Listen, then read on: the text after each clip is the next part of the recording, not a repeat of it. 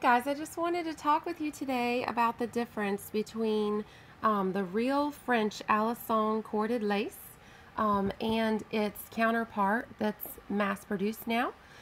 They both work perfectly fine on dresses. A lot of people can't tell the difference, but I want you to be able to tell the difference. So this is coming to us from across the Pacific. Look at the detail.